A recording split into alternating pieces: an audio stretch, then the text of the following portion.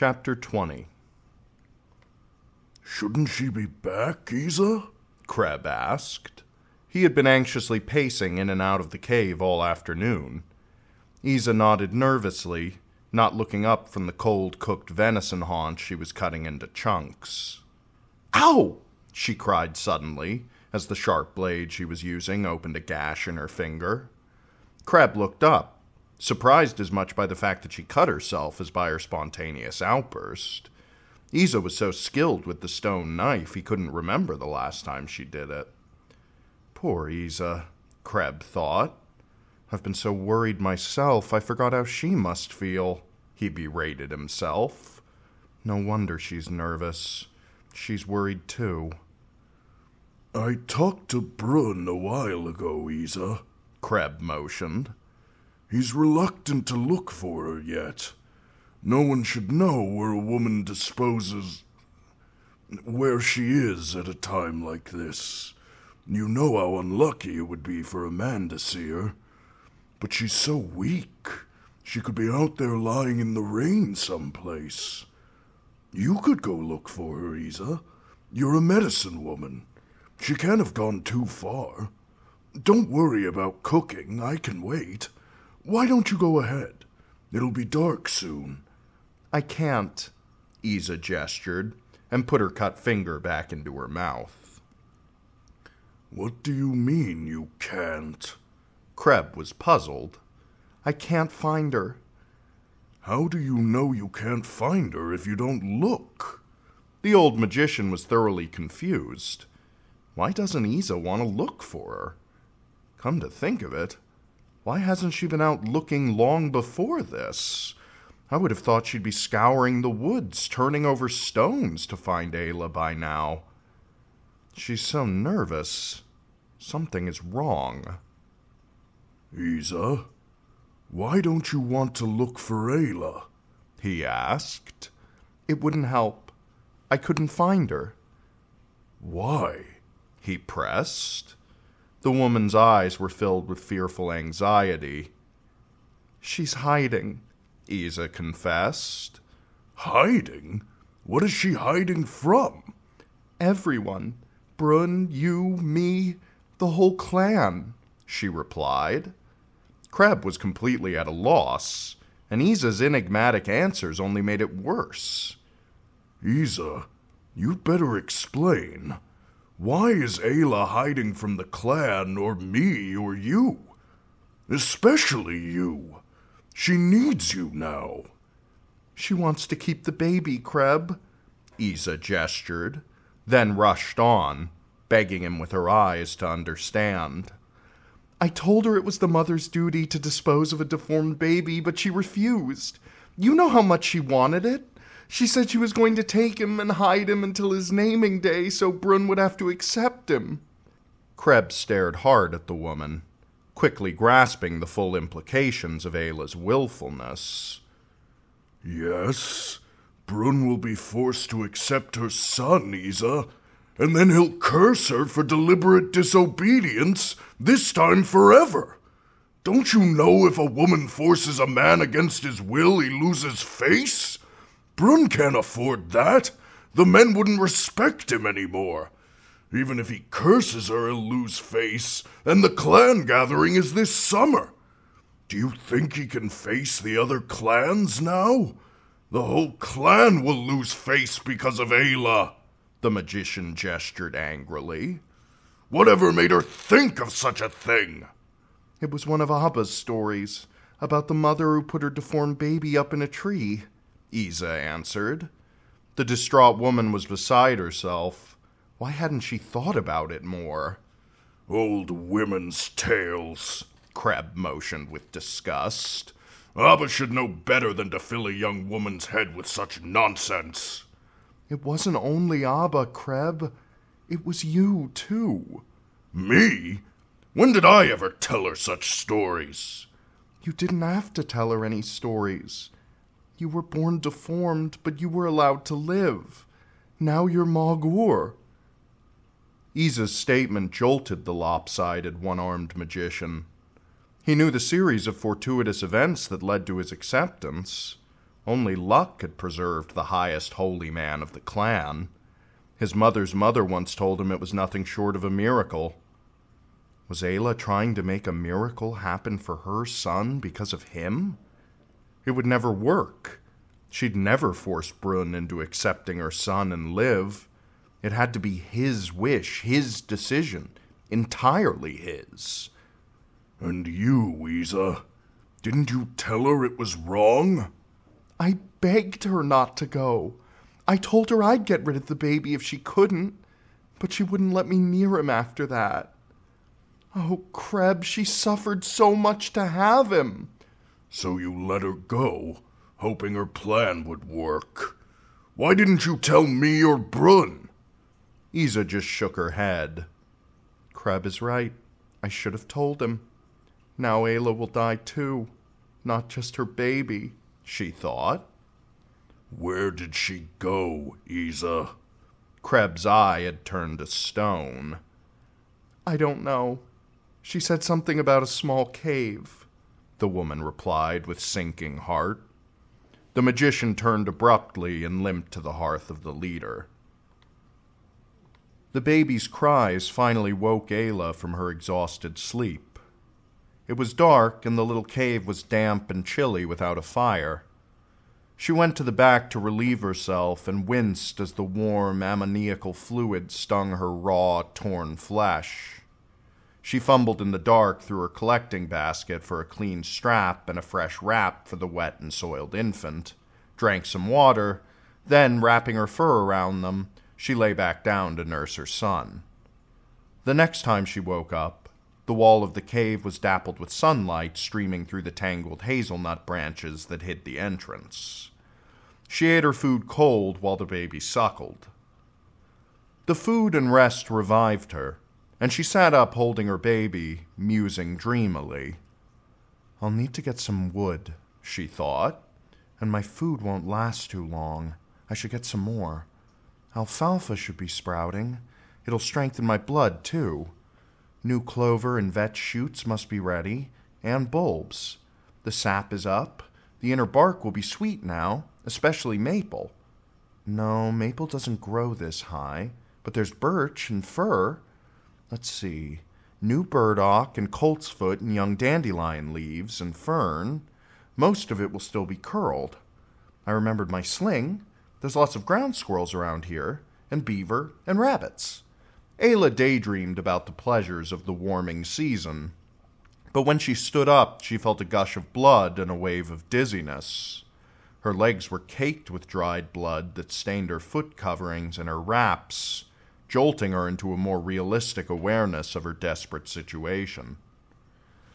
When the dizziness passed, she decided to clean herself and then get some wood.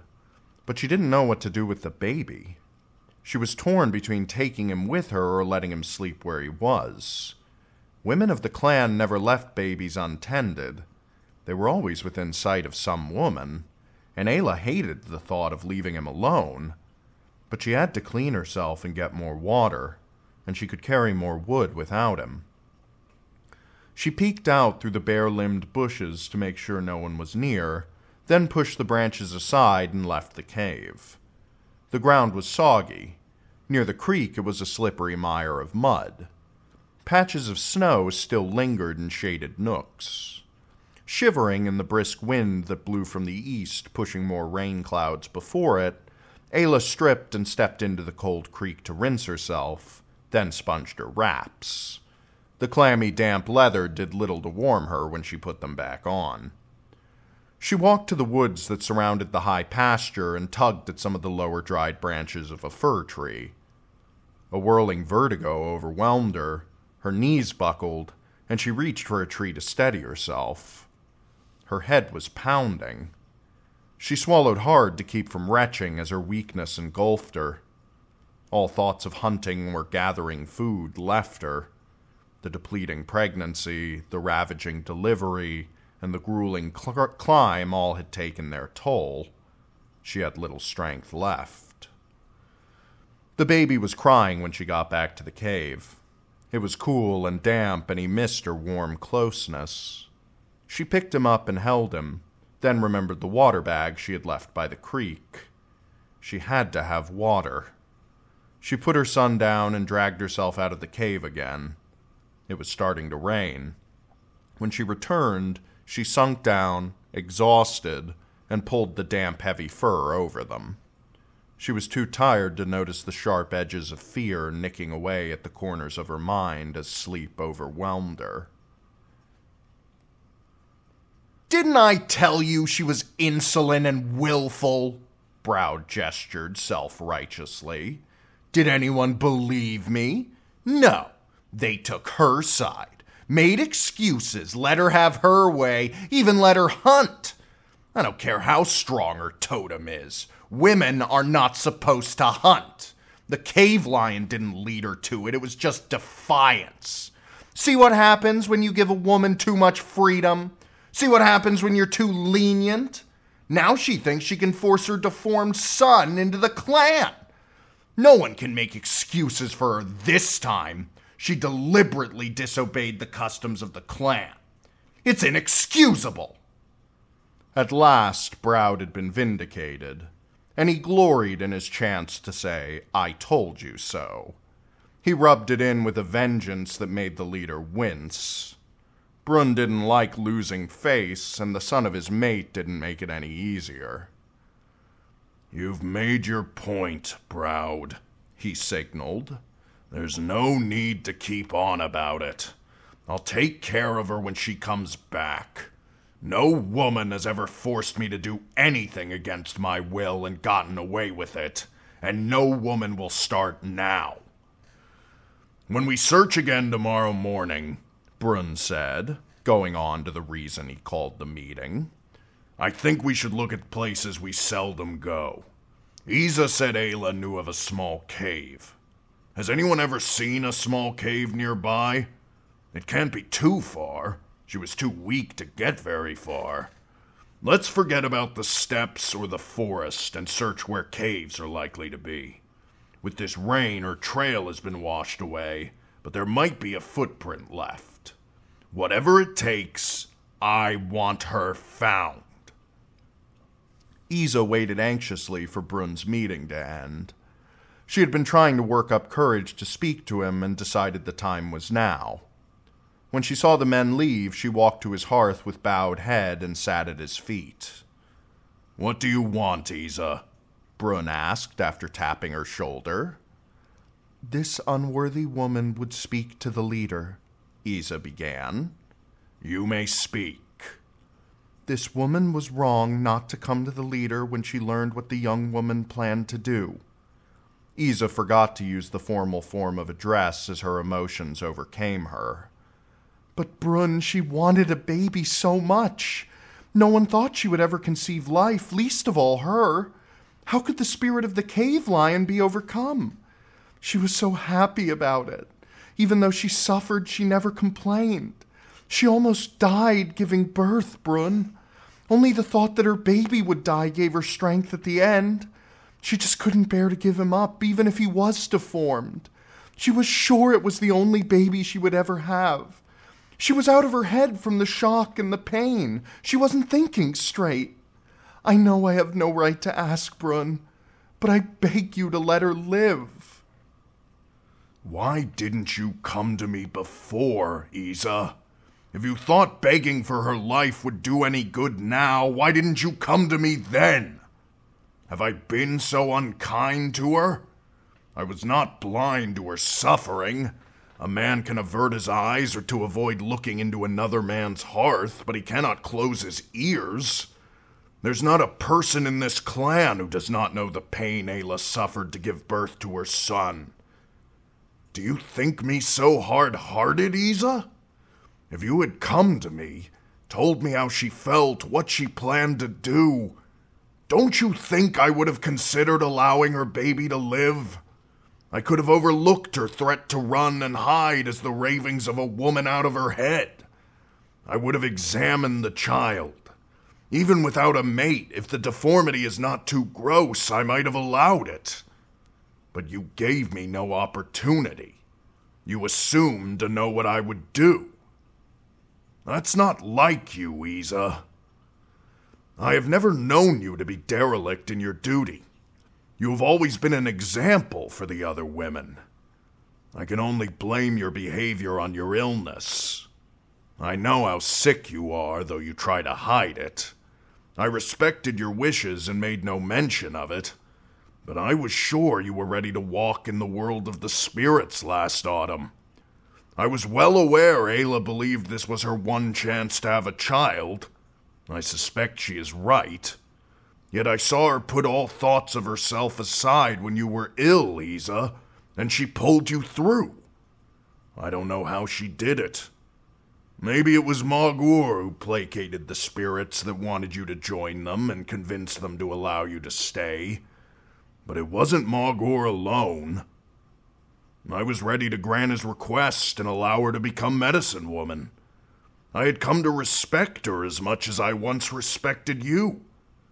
She's been an admirable woman, a model of dutiful obedience, in spite of the son of my mate. Yes, Isa, I am aware of Broud's harsh treatment of her. Even her one lapse early last summer was provoked by him in some way, though I don't fully understand how. It is unworthy of him to pit himself against a woman the way he does. Broud is a very brave and strong hunter and has no reason to feel his manhood is threatened by any female. But perhaps he did see something I overlooked. Perhaps he's right. I have been blind to her. Isa, if you had come to me before, I might have considered your request. I might have let her son live. It is too late now. When she returns on her child's naming day, both Ayla and her son will die. The next day, Ayla tried to make a fire. There were still a few sticks of dry wood left from her previous stay. She twirled a stick between her palms against another piece of wood, but she didn't have the endurance to maintain the sustained effort required to make it smolder. And it was fortunate for her that she couldn't. Droog and Krug found their way to the mountain meadow while she and the baby slept. They would have smelled a fire or the remains of one and found her. As it was, they walked so close to the cave that if the baby had whimpered in his sleep, they would have heard. But the entrance to the small hole in the rock wall was so well hidden by the thick old strand of hazelnut bushes, they didn't notice it. But fortune smiled on her even more. The spring rains dripping sullenly from a leaden sky, turning the bank of the small creek into a sink of mud, and the ground of the meadow into a sodden marsh, and casting a pall over her spirits, washed away all traces of her. So expert were the hunters at tracking, they could identify the individual footprints of each member of the clan, and their sharp eyes would easily have seen broken-off shoots or disturbed earth from dug-up bulbs or roots if she had gathered any food. Her very weakness saved her from discovery. When Ayla went out later and saw the men's footprints in the mud near the spring that gave rise to the creek, where they had stopped for a drink of water, her heart nearly stopped. It made her afraid to go outside. She started at every gust that shook the brush fronting her cave, and strained to hear imagined sounds. The food she had brought with her was nearly gone. She searched through the baskets she had made to store food during the long, lonely stay of her temporary death curse. All she found were some dried nuts, rotten, and the droppings of small rodents, evidence that her store had been found and long since eaten. She found the rotten, dried remains of the surplus of food Isa had given her when she used the cave as shelter during her woman's curse, totally inedible. Then she remembered the cache of dried deer meat in the stone pit at the back of the cave, from the deer she killed for a warm wrap. Ayla found the small mound of rocks and moved them.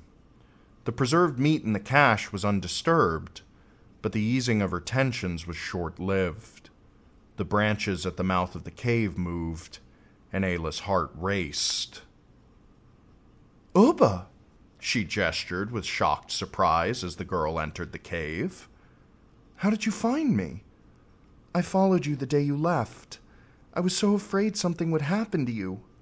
I brought you some food and some tea to make your milk flow. Mother made it. Does Isa know where I am? No. She knows I do, though. I don't think she wants to know, or she'll have to tell Brun. Oh, Ayla, Brun is so mad at you. The men have been searching for you every day. I saw their footprints by the spring, but they didn't see the cave. Broud is bragging about how he knew all along how bad you were. I've hardly seen Kreb at all since you left. He spends all day in the place of the spirits, and Mother is so upset. She wants me to tell you not to come back, Uba said, her eyes wide with fear for the young woman. If she hasn't talked to you about me, how could Isa give you a message for me? Ayla asked. She cooked extra last night and this morning too. Not too much. I think she was afraid Kreb would guess it was for you, but she didn't eat her share. Later she made the tea. Then she started moaning and talking to herself like she was grieving for you. She's been grieving for you ever since you left, but she was looking right at me. She kept saying, if only someone could tell Ayla not to come back. My poor child, my poor daughter.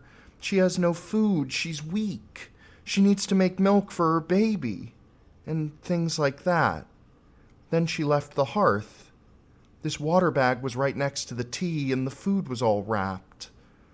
She must have seen me go when I followed you, Uba continued. I wondered why she didn't scold me for being gone so long. Brun and Kreb are both mad at her for not telling that you were going to hide. If they knew she had some idea how to find you and didn't tell them, I don't know what they'd do to her. But no one has asked me. No one pays much attention to children anyway, especially girls. Ayla, I know I should tell Kreb where you are, but I don't want Brun to curse you. I don't want you to die. Ayla could feel her heart beating in her ears. What have I done? She hadn't realized the extent of her weakness or how difficult it would be to survive alone with a small baby when she threatened to leave the clan. She had counted on going back on her baby's naming day. What am I going to do now? She picked up her baby and held him close. But I couldn't let you die, could I? Uba looked sympathetically at the young mother who seemed to have forgotten she was there. Ayla, she said tentatively. Could I see him? I never did get a chance to see your baby. Oh, Uba, of course you can see him, she motioned, feeling bad that she had been ignoring the girl after she came all the way to bring Isa's message. She could get in trouble for it, too.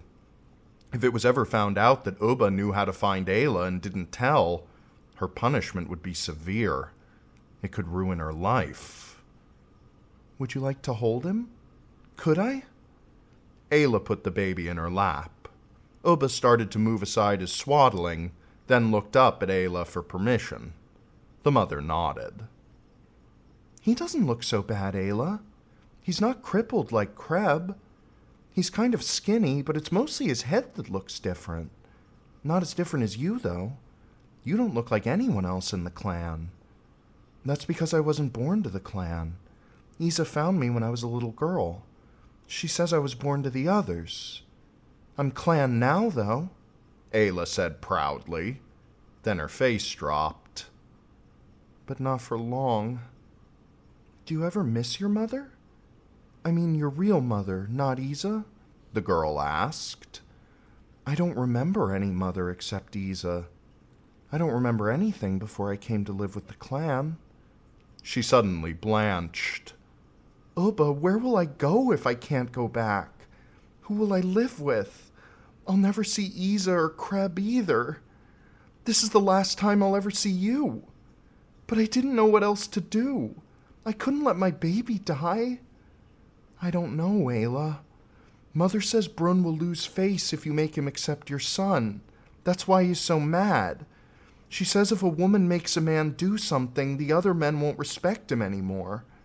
Even if he curses you afterward, he'll lose face just because you forced him to do something against his will. I don't want you to go away, Ayla, but you'll die if you come back. The young woman looked at the stricken face of the girl, not realizing her own tear-streaked face held a similar expression.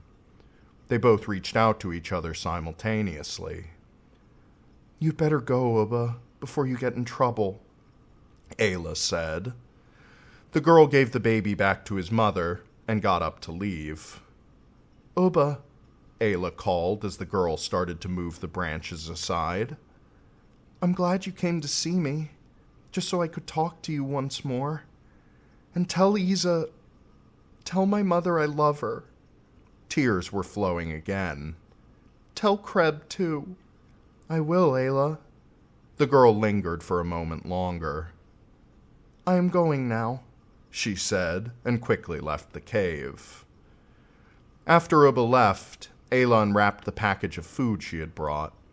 There wasn't much, but with the dried venison it would last a few days. But what then? She couldn't think. Her mind whirled in a maelstrom of confusion, sucking her into a black hole of utter despair. Her plan had backfired. Not only her baby's life, but her own was in jeopardy. She ate without tasting and drank some tea, then lay down with her infant again and slipped into the oblivion of sleep. Her body had its own needs. It demanded rest. It was night when she woke again and drank the last of the cold tea. She decided to get more water while it was dark and there was no chance of being seen by searching men. She fumbled in the dark for the water bag, and in a moment of panic lost her sense of direction in the stark blackness of the cave. The branches camouflaging the entrance, outlined eerily by a darkness not quite as black, reoriented her, and she quickly scrambled out.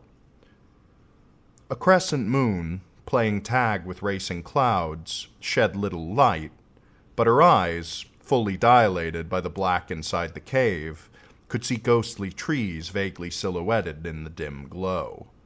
The whispering water of the spring, splashing over rocks in a miniature waterfall, reflected the shining silver with a faint iridescence.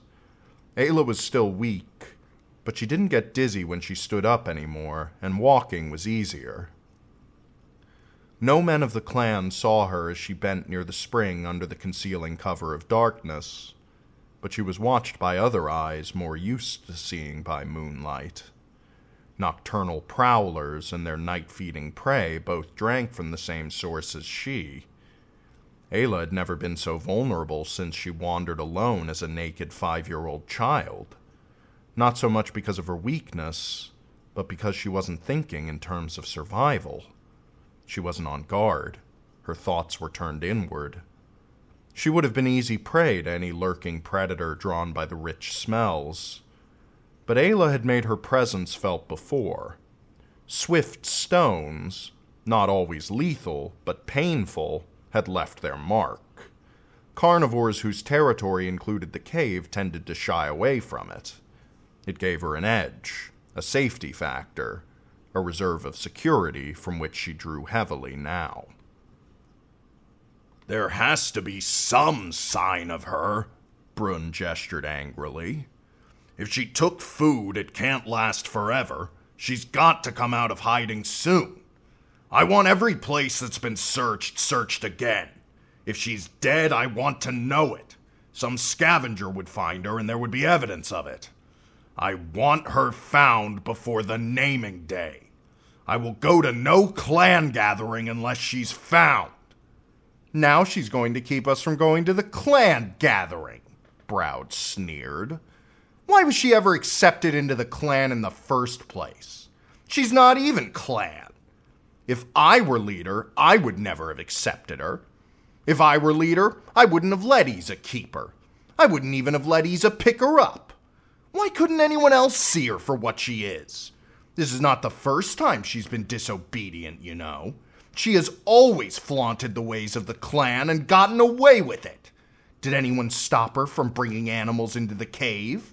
Did anyone stop her from going off alone like no good clan woman would think of doing? No wonder she spied on us when we were practicing. And what happened when she got caught using a sling? A temporary death curse. And when she got back, she was allowed to hunt. Imagine a woman of the clan hunting. Do you know what the other clans would think of that?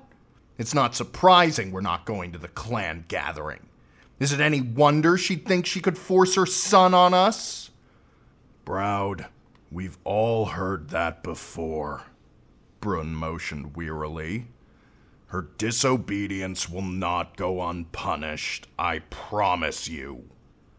Browd's constant harping on the same theme was not only wearing on Brun's nerves, it was making an impression.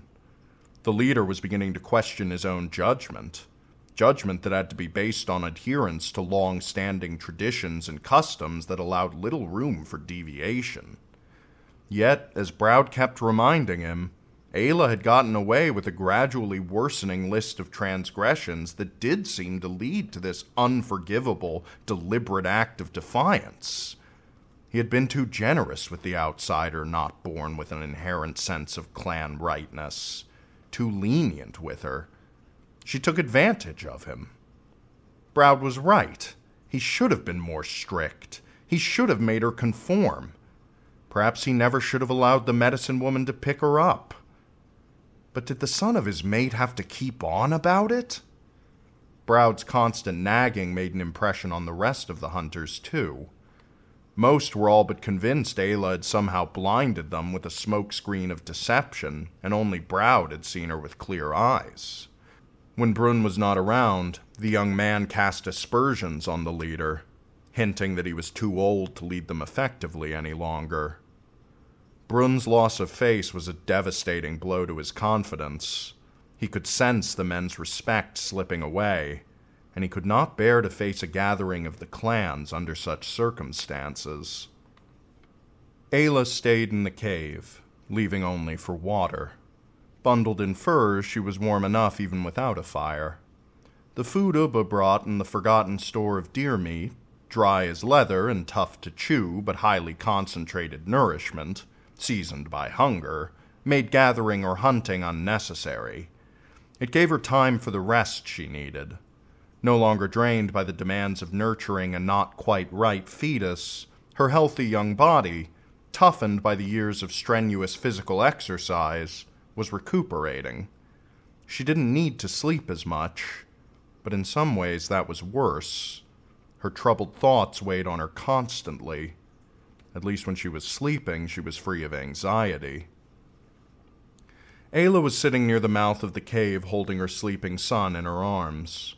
White, watery fluid dribbling out of the corner of his mouth and dripping from the other breast stimulated by his nursing gave evidence that her milk had started to flow. The afternoon sun, hidden occasionally by fast-moving clouds, warmed the spot near the entrance with its dappled light. She was looking at her son, watching his regular breathing interrupted by twitching eye movements and little jerky spasms that started him making sucking motions with his mouth before relaxing again. She looked at him more closely, turning his head to see his profile. Ubba said you don't look so bad, Ayla thought. I don't think you do either. Just a little different. That's what Ubba said, too. You just look different, but not as different as me. Ayla suddenly remembered the reflection of herself she had seen in the still pool. Not as different as me. Ayla examined her son again, trying to remember the reflection of herself. My forehead bulges out like that, she thought, reaching up to touch her face. And that bone under his mouth, I've got one too. But he's got brow ridges and I haven't. Clan people have brow ridges. If I'm different, why shouldn't my baby be different? He should look like me, shouldn't he? He does, a little, but he looks a little like clan babies, too. He looks like both. I wasn't born to the clan, but my baby was. Only he looks like me and them, like both mixed together. I don't think you're deformed at all, my son. If you were born to me and born to the clan, you should look like both. If the spirits were mixed together, shouldn't you look mixed together too? That's the way you look, the way you should look. But whose totem started you? No matter whose it was, it must have had help. None of the men have a stronger totem than I have, except Kreb. Did the cave bear start you, my baby? I live at Kreb's hearth. No, it couldn't be. Kreb says Ursus never allows his spirit to be swallowed by a woman. Ursus always chooses. Well, if it wasn't Kreb, who else have I been close to? Ayla got a sudden image of Browd hovering close to her. No. She shook her head, rejecting the thought. Not Browd. He didn't start my baby. She shuddered with revulsion, thinking of the future leader and the way he had forced her to submit to his desires. I hate him. I hated it every time he came close to me. I'm so glad he doesn't bother me anymore. I hope he never wants to relieve his needs with me again. How does Oga stand it? How does any woman stand it? Why do men have needs like that? Why should a man want to put his organ in the place babies come from? That place should be just for babies, not for men's organs to make all sticky. Men's organs don't have anything to do with babies, she thought indignantly. The incongruity of the meaningless act stayed in her mind. Then a strange thought insinuated itself. Or do they? Could a man's organ have something to do with babies? Only women can have babies, but they have both girl and boy babies, she mused. I wonder, when a man puts his organ in the place babies come from, could he be getting it started? What if it's not the spirit of a man's totem? What if it's a man's organ that starts a baby? Wouldn't that mean the baby belongs to him too? Maybe that's why men have that need, because they want to start a baby. Maybe that's why women like it too. I've never seen a woman swallow a spirit, but I've seen men put their organs in women often. No one ever thought I'd have a baby. My totem is too strong, but I did anyway, and it started just about the time Browd was relieving his needs with me. No, it's not true. That would mean my baby is Browd's baby too, Ayla thought with horror. Kreb is right. He's always right. I swallowed a spirit that fought with my totem and defeated him. Maybe more than one, maybe all of them. She clutched her baby fiercely as though trying to keep him to herself. You're my baby, not Browd's. It wasn't even the spirit of Browd's totem. The infant was startled by the sudden movement and began to cry. She rocked him gently until he quieted. Maybe my totem knew how much I wanted to have a baby and let himself be defeated. But why would my totem let me have a baby when he knew it would have to die? A baby that is part me and part clan is always going to look different. They'll always say my babies are deformed. Even if I had a mate, my babies wouldn't look right. I'll never be able to keep one. They'll all have to die. What difference does it make? I'm going to die anyway. We're both going to die, my son. Ayla held her baby close, rocking him and crooning while tears streamed down her face unnoticed. What am I going to do, my baby? What am I going to do? If I go back on your naming day, Brun will curse me. Isa said not to come back, but where can I go? I'm not strong enough to hunt yet, and even if I were, what would I do with you? I couldn't take you with me. I couldn't hunt with a baby. You might cry and warn the animals away. But I couldn't leave you alone. Maybe I wouldn't have to hunt. I can find food, but we need other things too. Wraps and furs and cloaks and foot coverings. And where will I find a cave to live in? I can't stay here. There's too much snow in winter and it's too close. They'd find me sooner or later. I could go away, but I might not find a cave, and the men would track me and bring me back. Even if I did get away and found a cave and stored enough food to last through next winter, and even managed to hunt a little, we'd still be alone. You need more people than just me. Who would you play with? Who would teach you to hunt? And what if something happened to me? Who would take care of you then? You'd be all alone. just as I was before Isa found me. I don't want you to be alone. I don't want to be alone either. I want to go home. Ayla sobbed, burying her head in her infant's swaddling. I want to see Uba again and Kreb. I want my mother. But I can't go home. Brun's mad at me. I made him lose face and he's going to curse me. I didn't know it would make him lose face. I just didn't want you to die. Brun's not so bad. He let me hunt. What if I didn't try to force him to accept you? What if I just begged him to let you live? If I went back now, he wouldn't lose face. There's still time. There are 2 fingers left before your naming day. Maybe then he wouldn't be so angry. What if he is? What if he says no? What if they take you away from me? I wouldn't want to live if they took you away now. If you have to die, I want to die too. If I go back and Brun says you have to die, I'll beg him to curse me. I'll die too. I won't let you go back to the world of the spirits alone, my baby. I promise if you have to go, I'll go with you. I'm going right now to beg Brun to let me keep you. What else can I do? Ayla began throwing things into her collecting basket. She wrapped the baby in the carrying cloak and both of them in her fur wrap and pushed aside the branches that hid the small cave.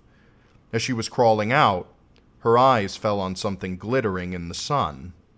A sparkling gray rock lay at her feet. She picked it up. It wasn't just one rock, but 3 small nodules of iron pyrite stuck together. She turned it over in her hand and watched the fool's gold glitter. As often as she had gone in and out of the small cave over the years, she had never seen the unusual stone before. Ayla clutched it in her hand and closed her eyes. Can this be a sign? A sign from my totem? Great cave lion, she motioned. Did I make the right decision? Are you telling me I should go back now? Oh, cave lion, let this be a sign.